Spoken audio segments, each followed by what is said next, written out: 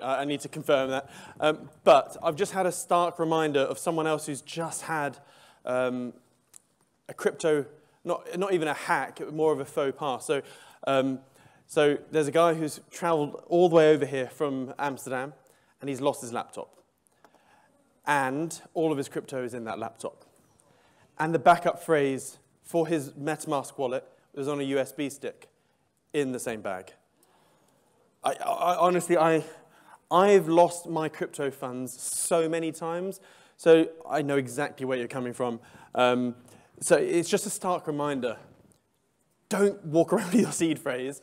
Hide them. And remember the 3-2-1 principle. You need to write your crypto passwords in 3 different instances. Store them in at least 2 different types of medium. So whether it's paper in a fireproof bag or etch them into titanium, whatever. And store them in more than 2 different locations, so not 1 location. And this is coming from someone that sent once 15 Bitcoin to the wrong address in 2016. I've got hacked by going on a dodgy porn website once. I've got a computer in my office with at least, oh actually no, with crypto prices tumbling, probably about 60K's worth of alts because I've lost the passwords. I've lost crypto so often, so I know your pain and it's gutting. So I guess the 2 learning points from this, which I've learned from bitter experience, is 1, the 3-2-1 principle, which I just said. Just have the backups. Please, please have the backups. And 2, use it as a jump pad to get yourself into a position in life where, you know, a 5 grand crypto loss like that won't knock you for 6. Now, if you go back 10 years ago, that would have knocked me for 6 when I had no money. But now it wouldn't. And so you need to try and, if possible, use this crypto faux pas as inspiration to build your business or set up a brand new business so you have extra cash flow. Because that's all it did for me. One of my early mentors, which he obviously didn't know, but I read all of his books and his audiobooks, a guy called Jim Rohn, probably the grandfather of personal development. I freaking love Jim Rohn. And one quote that always sticks in me whenever I screw up is, don't wish things were easier, wish you were better. And every time I mess up, I just have his weird voice, don't wish things were easier, wish you were better. So yeah, be better. Don't lose your shit. Apologies, but thankfully, we had a spare room at hand, so he's now got a hotel room for the night. Right, let's crack on. We have lunch in exactly half an hour. So I'm going to squeeze this 1-hour presentation into 30 minutes, which I think will be fine. And I want to talk about Bitcoin as a weapon system. So I came across, and some of you probably also came across, in fact, before we go any further, is Jonathan Orcutt in the room? Jonathan? Yeah. There you are, my man. This legend, where have you traveled from? Where? California. California. He flew from California to be here today. Like, massive round of applause. Honestly. Thank you. Give me a hug. Much, much appreciated. So, other than California, because that is the winner, who else has traveled from a distance? Nah. Oh, hey, is that Simon? Hey, all I see is bright lights. I can barely see you. Who else has traveled from afar? Norwich, yes. Istanbul. One last Courvoisier. Here we go. Congrats. Istanbul. That's amazing. What's your name, sir? Ross Howard. Oh, Ross. Yeah. What? Yeah. Well done, mate. Thank you. Much, much appreciated. So, yeah, right. I love these cuddles. I see all sorts of people that I haven't seen. Like, I was in the Air Force with lots of people, obviously, but there's someone that I went through training with called Annabelle. Annabelle Bacon. Oh, not Bacon. You're no longer a Bacon. You're a Freeman now, aren't you? Where is Annabelle? Ah, there you are. Yeah, so So I haven't seen her since I've been in the Air Force, but I don't know, 13 years ago. And it's sort of, I actually thought of you with this first chart when I made it. And I was like, because I didn't know that you were coming. And Annabelle can attest to this. When going through military training, even officers training, the first thing you do, like at Cranwell, we spent a fair bit of time learning about air power. You know how the Air Force is always going on about air power, and you learn about war. And then as you go through pilot training, you do even more air power stuff, and you learn about war. And then I went to Shrivenham, so the Joint Staff Command College, and as a holding officer. But again, I was amongst generals doing war games at Shrivenham, and it's been absolutely fascinating. And then I spent a bit of time in the intelligence community. And so I've got like a different perspective to war than, let's say, the average person on the street. And when I came across a guy called Jason Lowery, who's part of the US Space Force, he put Bitcoin into a frame of context which I was already familiar with, which is air power projection. But he's sort of converted normal air power sort of doctrine into energy projection. And it was one of those big slaps in the face for me. And I thought I had to talk about Bitcoin as a weapon system, because it really is, now I think about it. And it also comes back into my, as I said yesterday in the trading pub, in my book, the crypto book, I actually put at the very end there that I have a sneaky suspicion that Bitcoin is a Trojan horse created by the NSA. And for those of you who think that's batshit crazy, it's not as batshit as it seems. In 1996, the NSA created a document. It's a long title, like How to Create Cryptographic Assets for Digital Currency for the Future, something like that. And also, the NSA also created SHA-256-bit encryption. Now, the Bitcoin white paper is pretty much a carbon copy of that NSA white paper. And Bitcoin's whole security is around 256-bit encryption, which the NSA made. And I've got a good hacker friend, and I spoke to him a few years ago saying, look, obviously SHA-256 is open source, we can all see the code, but whoever created it, is there still a way that you could fit a backdoor into SHA-256? And he said, even though it is outsourced and everything is visible, there could be a way that there could be a backdoor. And so this sort of takes me to my little black tin hat, sort of inkling that Bitcoin could be a Trojan horse, maybe. But that's for another time. That's for a beer, maybe. But let's keep it more non-loony. As I say that, wearing a silly clown outfit with a shark with a laser on its head. So there are more things on this planet which are weapon systems than you can think of. The road systems created by the Roman Empire, that is a defensive weapons system. Why? Because it enabled the Romans to project power across most of Europe and parts of the Middle East and Northern Africa. It was a way to speed up logistics. It was a way to ferry back injured troops back to the mainland. It was a way to project power in the extremities of their empire where their enemies thought they would never get there on time. It was a way that they could flank their enemies. I mean, everything you look at these days really does stem back from the Roman Empire. The reason why our train tracks are a certain width is because of the way the Roman roads are created and wagons. There's so many things. But the road network, which we still actually have built on top of, is a weapon system when you think about it. When you think of GPS, what do you think? You think, oh, yeah, it helps, my Google Maps and Waze get me from A to B. And the thing is, the physicists, for a long time, back in sort of the 50s, were calling out for a constellation of satellites to help with precision timing, which is what they really needed for.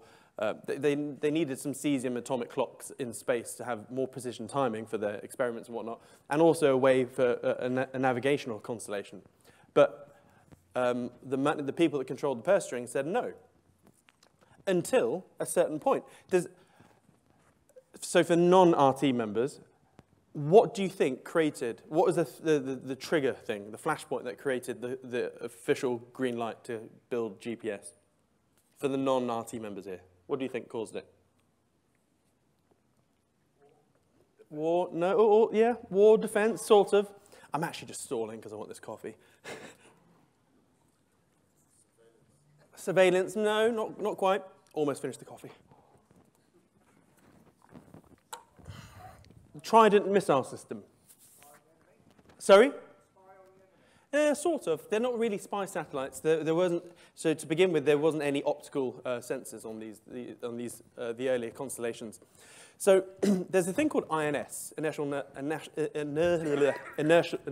Navigation System. Too much coffee, straight to the system. And we have it in planes. So for example, in a plane, you tend to land and you shut down, and you tend to turn on the plane again roughly in the same spot, i.e. whatever airport you land at, or airfield you land at, you're going to be turning on the aircraft on again.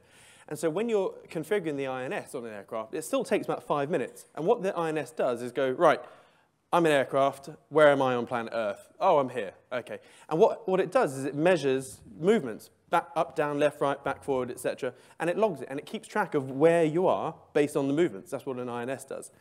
Nuclear submarines have an INS as well, and also the INS systems on missiles. But if you have a nuclear weapon system, like a Trident nuke, for example, a nuclear submarine, and it's underwater for a month, when it pops up to surface height, or not even surface height, to launch height, which is still below water, the moment that missile pops up above the water, it has no idea where it's gone. INS is useless after a month. Hell, it's useless after a couple of days underwater. So, well, probably not these days. And so, all of a sudden, this was during the Cold War, the US wanted a way to ensure the destruction of Russia if they were the victims of the first strike. So if Russia suddenly, out of the blue, destroyed every nuclear aircraft bomber or the missile silos, how could the US ensure the destruction of the US and its nuclear submarines? And they needed a way for the Trident missiles to know exactly where they were. And so they created GPS. GPS is a weapon system that ensures the destruction of the Soviet Union. That is why it's funded. A to B navigation, just yeah, whatever, don't give a shit. But it did help for troops, because originally GPS navigation was only for military use. And even back then it was pants, because it was like up to 50 meters. And now you can get it up to a meter on your phone, or less. And so yeah, the nukes needed to know where it was and to ensure the destruction of Mother Russia. The internet is a weapon system. Physicists originally created the internet to communicate with each other, from Hawaii to the mainland, to talk about physics. And they wanted this World Wide Web. And the people with the purse strings, the government said, nah, can't be asked. But then it got the green light. Why did it get the green light? To ensure the survival of the US in the event of a nuclear holocaust. TCP/IP, the modern internet structure as we know it, is a nuclear-resistant communications grid that ensures C2, so command and control. The US needed command and control capabilities in the event of an all-out nuclear war. The internet was created and funded as a weapons system. Obviously, all of these things I'm talking about right now are defensive. They could be seen as defensive weapon systems, but we'll see. SHA-256. The National Security Agency, the NSA, needed a way to encrypt all of its shizzle. What did it do? It created SHA-256. And then 512, and then, God, there's so many different SHAs right now.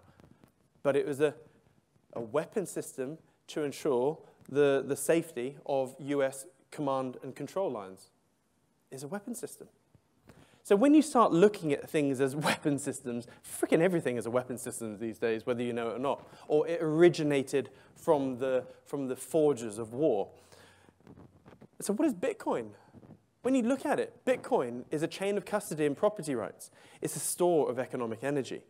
It's data transfer and communications, all of which are nuclear attack resistant. They are using everything. They're using SHA-256, TCP/IP.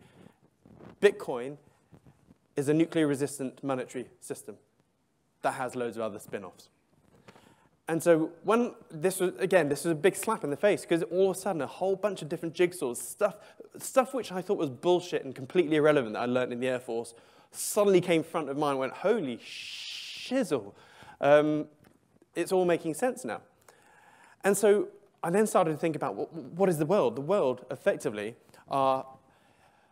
imagine the world as sort of a playing field, and each country is a node. Like Elon said earlier about money, you need to look at everything in the way of information transfer. So every country out there is a node, really. And what do countries and civilizations do? They trade with one another. So you need ships to send stuff to and from.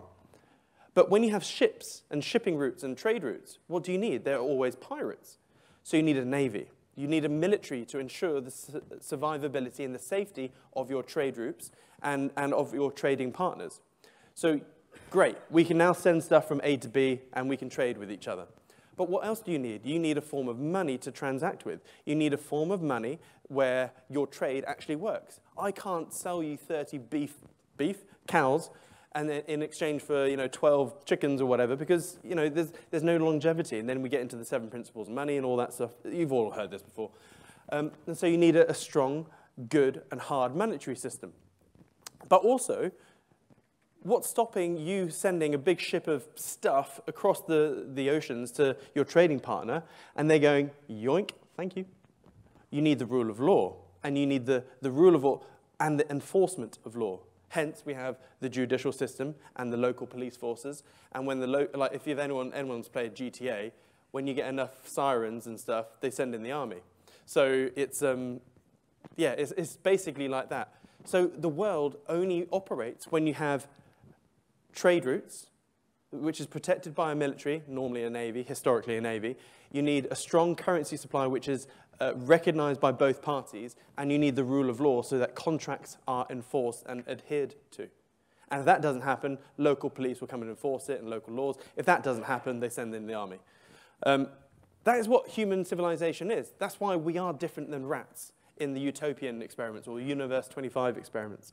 So, and what is Bitcoin? Bitcoin is all of them. It's its own military which defends itself. It is its own monetary system, and it has its own rule of law, as in its code. Code is law. And so the army, what is the army that protects the Bitcoin network? Any guesses? Spot on, Mark, and everyone else. The Bitcoin mercenarial military that defends the network are the miners. It is the best. In fact, a lot of people think that the Romans had, very die-hard, must die for Italy or Rome. Most of the Roman Empire was built by mercenaries. The Roman Empire would pay armies to go and invade someone else. That way, it wouldn't be Italian blood spilt on the battlefields of Gaul, and it would be mercenaries. And mercenaries are quite... I'm going off on a whole nother tangent. I'm not good at tangents. But yeah, the mining network is a mercenarial military. And it doesn't matter if there are bad actors. If all of a sudden a whole country of miners started mining empty blocks and tried to absolutely sabotage the integrity of Bitcoin, well, all that would happen is that the hash rate would then be picked up with other good miners, and then the network would automatically default to the proper mining. It would be very quickly picked up if a whole bunch of negative blocks were being mined. So it is a self-fulfilling mercenarial military that protects itself. And the proof of work is so expensive because it needs to be. How freaking expensive would it be to do a 51% brute force attack on Bitcoin? Hundreds and hundreds of billions of dollars. And even then you need a good 5-year run-up to even get the resources and allocate, to even set up for a 51% brute force attack. We would see it a mile off. It just can't be done. So it's the world's, and it's a self-fulfilling prophecy. It is a positive feedback loop, which has been beautifully created. It's the world's most resilient network. It's never been hacked. All of the Bitcoin hacks that you've been hearing about are people being hacked. It's the banks being hacked. It's the wallets. The network has never been hacked. So it is the world's most resilient network. And therefore, it attracts more users. Again, positive flywheel here. And more users means price goes up. That's just a secondary byproduct. I actually, these days, don't give a shit about the price of Bitcoin. All I care about is the meaning of what Bitcoin is going to bring to the world. Price goes up, which means it continues to reward the mercenarial military, as in the miners, to protect the system. And when you have more miners increasing the hash rate, that helps the security of the system. So the hash rate, as in the amount of work being done to protect and validate blocks on the network, makes it even tougher and even stronger to hack. And therefore, it then makes it the world's most resilient network. And it goes on and on and on. It's absolutely beautiful. And therefore, This is creating a new paradigm shift of, eventually, not now, mutually assured preservation. At the moment, we have nukes which we can't lob to each other because it's the end of our species. So it's mutually assured destruction. With this, once everything moves over to a Bitcoin standard, you then become, enemies turn into frenemies. And it doesn't matter. And so you're all helping each other. And so I love this quote. I still don't know who said it, but it's amazing. And oh, my OCD is kicking in here. I've forgotten this. Stand by. Oh, the world is correct. Phew. Every day that Bitcoin doesn't go to zero is another day that it will never go to zero. I love that quote, and it's so true. And the thing is, we've all heard of this saying, history is written by the victors. And it sort of is, but there's more to it behind the scenes. When I was looking into this, my whole part of my brain is suddenly fired up. I love this topic. So history is written by the victors, okay? And when you really do look into history, there's huge parts of human history that have just been wiped from existence. Because normally when, especially back in the past, the victors tend to destroy books. And they tend to destroy all remnants of whatever civilization. Take the Nazis. They just literally burnt everything to the ground that wasn't Nazi-ish.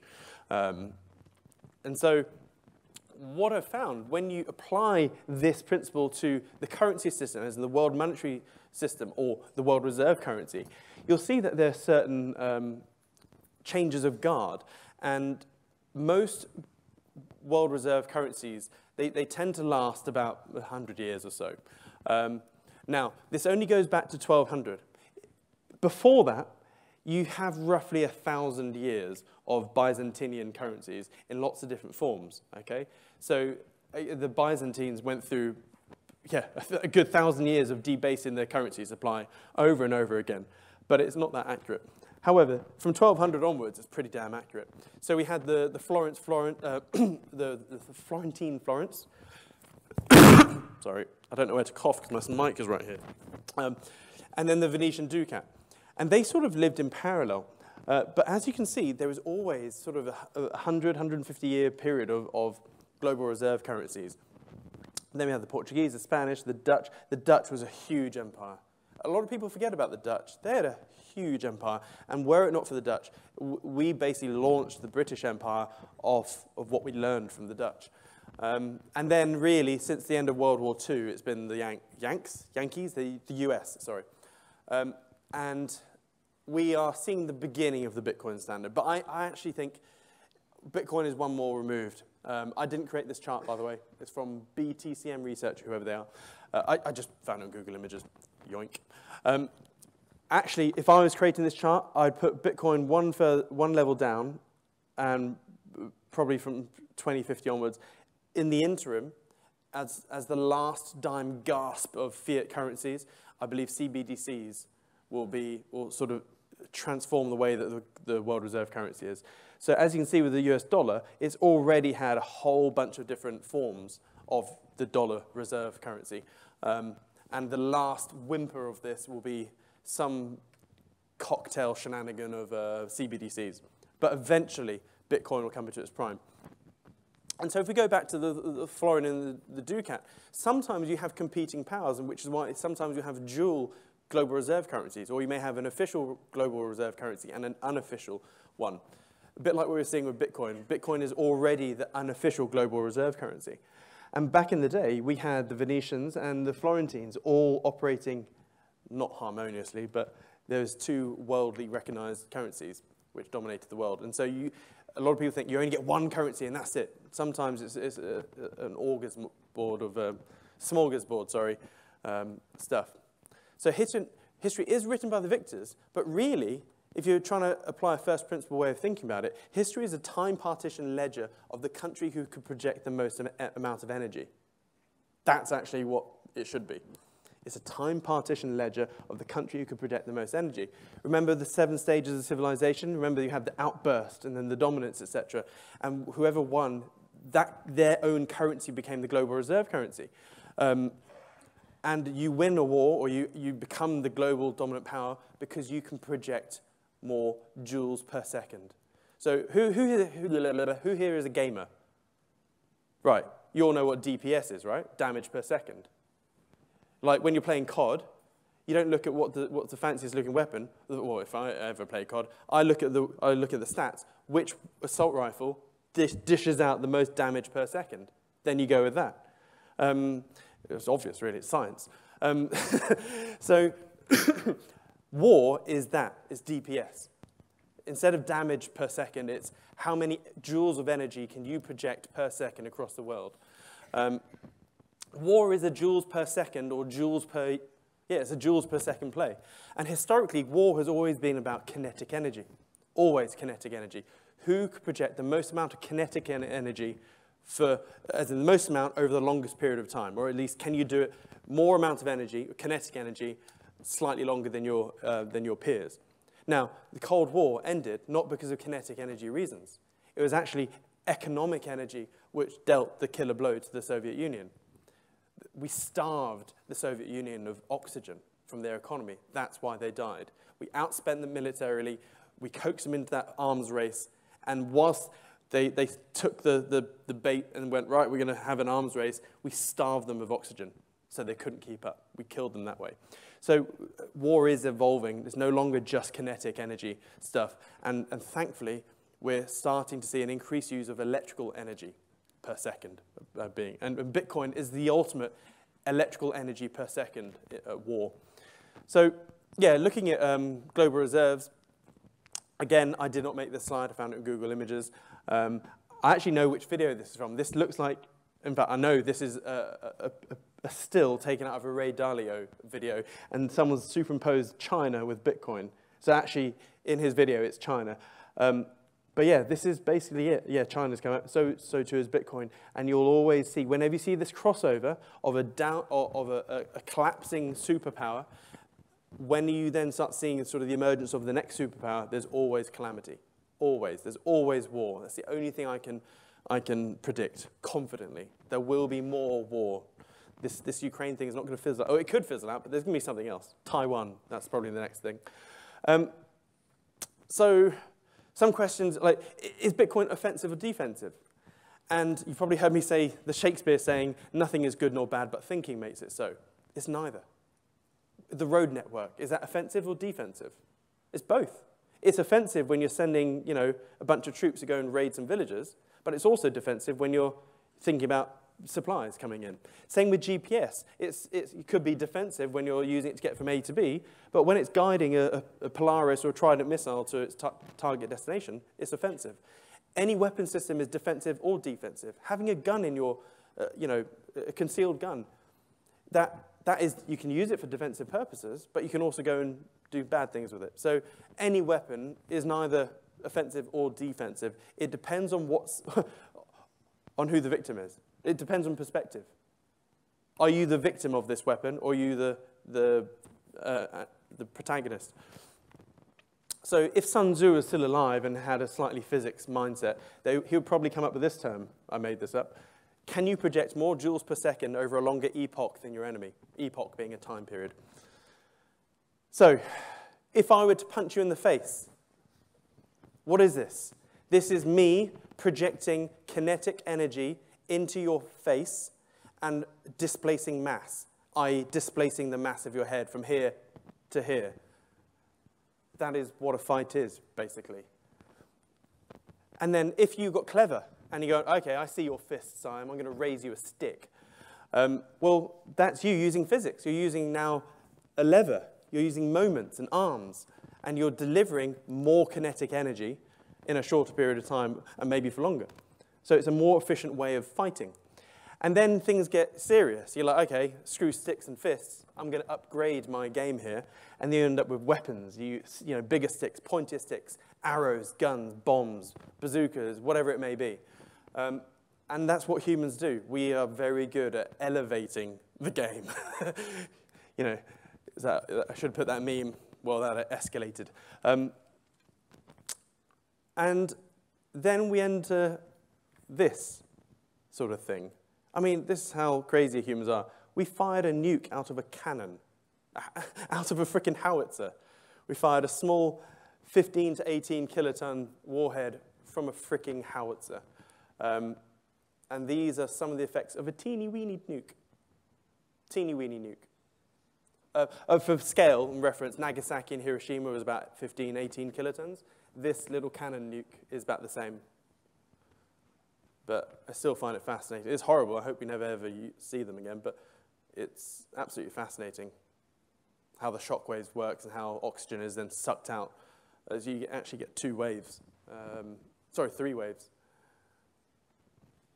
Anyway, I digress. You're here to learn about Bitcoin, not nukes. So what happens is that the animal that projects the most energy controls the flow of information and distribution of resources and property. Now, what nature does typically is we slowly evolve more types of, let's say, tools to project energy. So animals, they'll develop hardened foreheads to butt each other, or antlers or horns, etc. At no point does nature create a species-ending weapon. Whereas humans, we're like silly monkeys that we now have species-ending weapons, i.e. nukes. So we've taken Mother Nature and sort of absolutely maximized it. But this is why for the best of our knowledge, we're the dominant species on planet Earth. And so we, as an animal, we control the flow of information. Not that animals need information from us, but we control the distribution of resources and property because we have bigger sticks than animals do, basically. And also, don't forget, cooperation is actually another weapon system. Again, getting into this, cooperation is probably the ultimate weapon system. We've had many iterations of bipeds when we're looking at sort of bipedal animals, us basically. We've had Homo erectus, Neanderthals, Homo sapiens. There's been so many. I think there's been about 13 at least different iterations of humans, so to speak. Homo sapiens, we're nothing special. Neanderthals were much stronger than us. There's a lovely imprint, a fossilized imprint of a human, barefoot, running in sand in Australia. And scientists have calculated that human running barefoot on sand was running the speed of Usain Bolt, which is just nuts. And so, but how did Homo sapiens beat Neanderthals and other things? Cooperation. We had a larger frontal neocortex, which means we could think. We had the power of abstract thought, so we created language, so we could communicate. We could corral with each other. Neanderthals are thick as planks, and I mean, there's another thing called the Dunbar's law, where organisms can only really communicate with about 200 or no 200 other sort of people. With Neanderthals, it was much smaller because they didn't have language; they couldn't cooperate. Whereas we could have establishments of 1,000 people or 10,000 people, and so that's why we could take down woolly mammoths and kill out Neanderthals.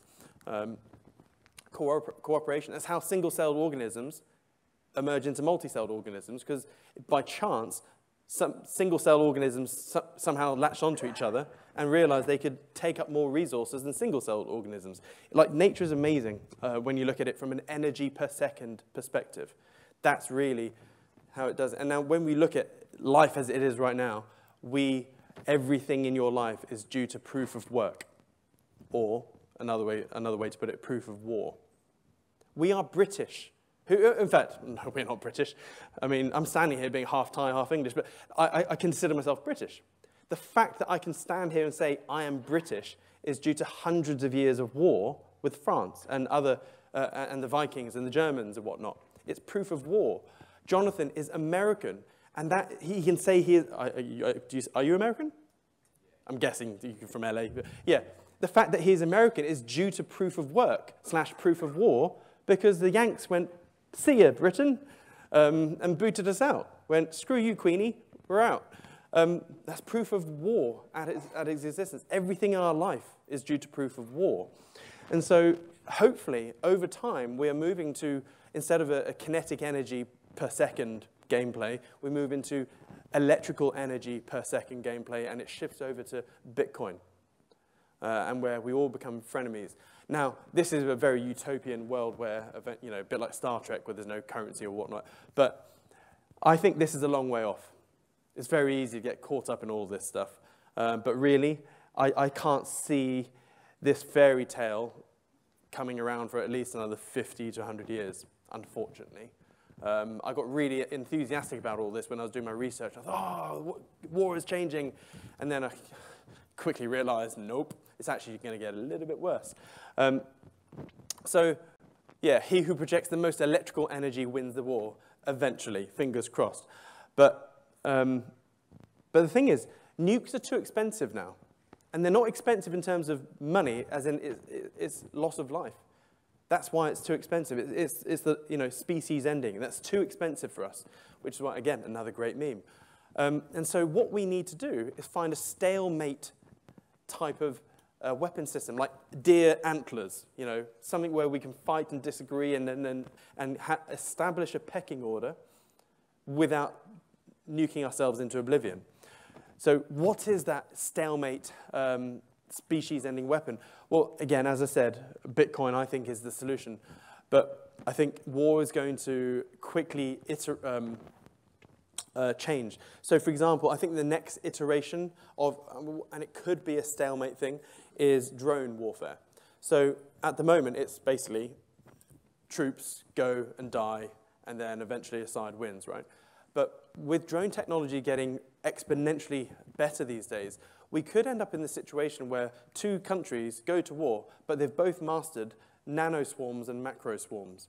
So a macro drone would be, a normal drone size, like a DJI, whatever. And a nano drone would be something which you can't see, something which could fly into your eyeball and bury into your head. Something like that, or fly down your throat and then all of a sudden it's in you.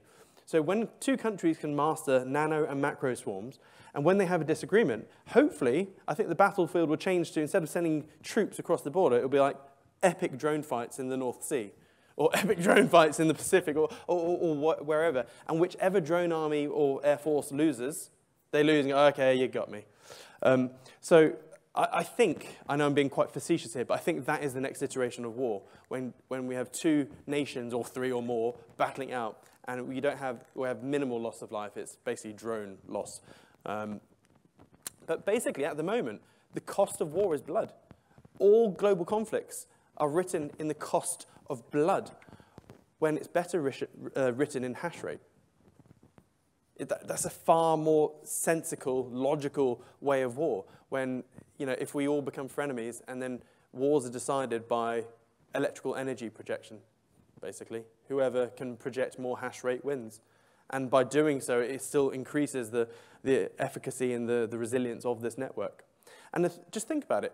What would you rather do? What form of money would you rather pay a war in? Would you like to pay it in countless millions of deaths, or let's say $100 billion electricity bill? Yeah, I'd much prefer to pay for war in an electricity bill, especially when, give it, not long, nearly all, I reckon, within 20 years, all Bitcoin mining will be renewable, and a big chunk of that will be in space. Where's Josh Riddett today? There's my man. So Josh, you've been in RT for ages. We've been, hey, here's another Age of Empires gamer. Hand up, Geek Club. 1, 2, 3, 4. Come on, we need to grow these numbers. These are rookie numbers. We need to pump those numbers up. Age of Empires is a game for elite people. Yeah. Anyway, so what is that new invention you came up with? You're using farm poo to mine Bitcoin. Elaborate, buddy.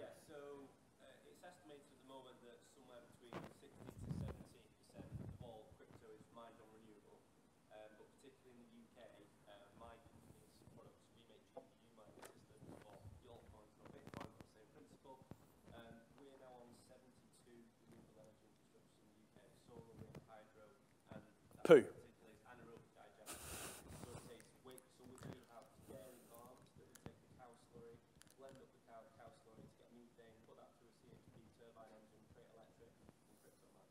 Legend. Cow poo to crypto. That's the title of your next book, sir. Cow poo to crypto. And by the way, self-published, don't get a publisher. All my books, I make 50p per book sale. And I have to pay full price for my own books. I want more copies of my own book. It's absolutely ridiculous.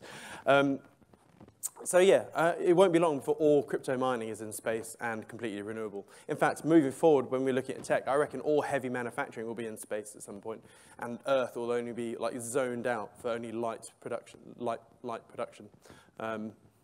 Anyway, so and if this happened, it would spark. I mean, it already is sparking one hell of a renewable boom.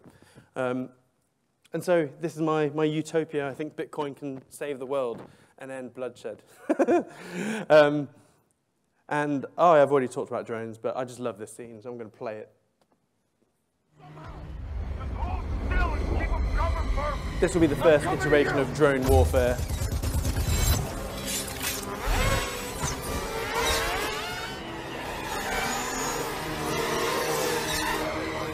This already exists, by the way, this drone delivery system.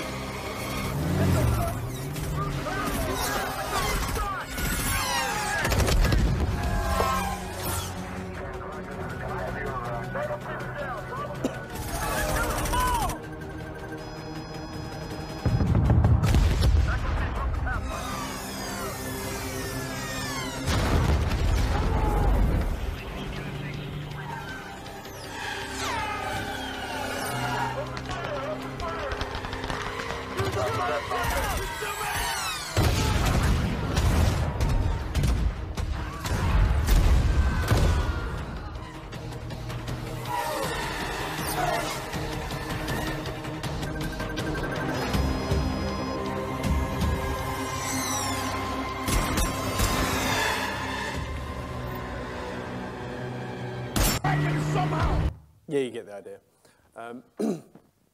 So yeah, that's the reason, that's the real reason why Bitcoin needs to be expensive. So that it becomes so expensive, even too expensive to do a 51% brute force attack. It already is there. So yeah, and if it is then too expensive to attack, then everyone will use it for chain of custody and property rights and store of wealth. We're getting there, folks. We are getting there. And it then leads us back to this picture I've already shown you, mutually assured preservation, much better than destruction. So, what I would like to see over time is this equation being rewritten. And it's happening very slowly, very, very slowly. And unfortunately, Ukraine and all that sort of stuff is just exacerbating this. So what war is, so human life plus chemical energy, as in petrol, diesel to move trucks, planes and ships and stuff. Economic energy, money. Electrical energy, so there are direct energy weapons out there and other stuff. Plus money equals the cost of chain of command, chain of custody, property rights, and rule of law. That is the ultimate, so all of this is the cost of having chain of custody, property rights, and rule of law. And eventually it's going to be this. You can just boil it down to electrical energy projection.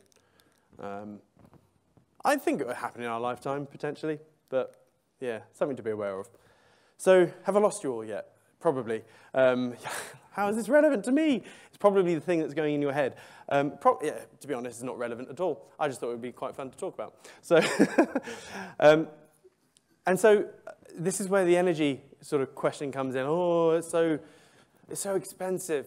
Well, I mean, there's so many different types of energy expenditure out there, and so many different forms. I like using MTOE, so megatons of equivalent, so in terms of barrels of oil.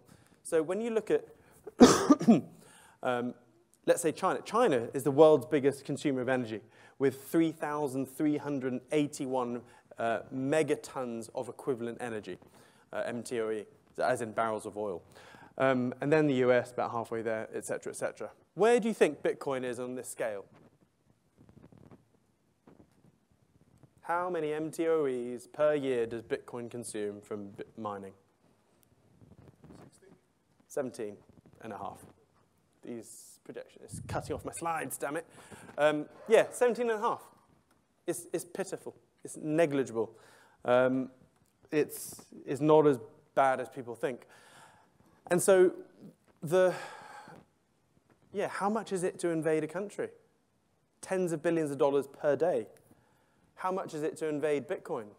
You can't. You literally cannot. Which is, again, we need to start storing stuff in Bitcoin. And as I said, so what is more efficient in terms of a defensive system? At the moment, the whole chain of custody, property rights, and rule of law is backed and maintained by the US empire, basically. What does the US empire consume? The US empire, as we know, it consumes roughly 20% of the world's energy, whereas Bitcoin consumes about 1%. It's a bit over 1%, actually. So Bitcoin is a far more efficient mechanism to doing all sorts of shizzle, and it does it all at the same time. Again, even if you're trying to weigh up, the monetary system, when you look at the dollar payment network, SWIFT, Visa, MasterCard, and all the banking system, etc. Like, again, that is a huge percentage compared to Bitcoin. So, what time is it? 1 o'clock, 10 minutes late. Are you all hungry yet? I'm hungry. Did today help? So far this morning, has it helped? I've had a bit of an intellectual wank talking about all of this sort of stuff, which doesn't really help us all. I found it quite fascinating. I don't know about you. But yeah, it's food for thought, nonetheless. And someone I spoke to, I think it was probably Lewis, he said, not my Lewis, another Lewis, told me about a Chomsky quote, and he said that everything we do in life is significant. Everything we do in life is significant, but ultimately it's meaningless. And that's a cool distinction. Meaningless and significance is a relative vector, isn't it? And so, yeah, that's one thing I've really learned over the last couple of weeks is relative vectors. Everything is relative.